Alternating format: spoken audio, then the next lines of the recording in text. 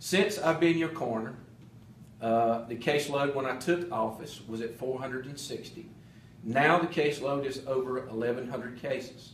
That can be attested by Councilman Bob Walker.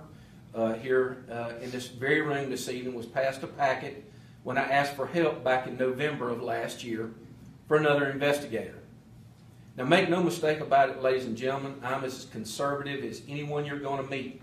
But when it comes to service to Spartanburg, the very people that look to me for comfort, for answers, for help later on, that comes second to none.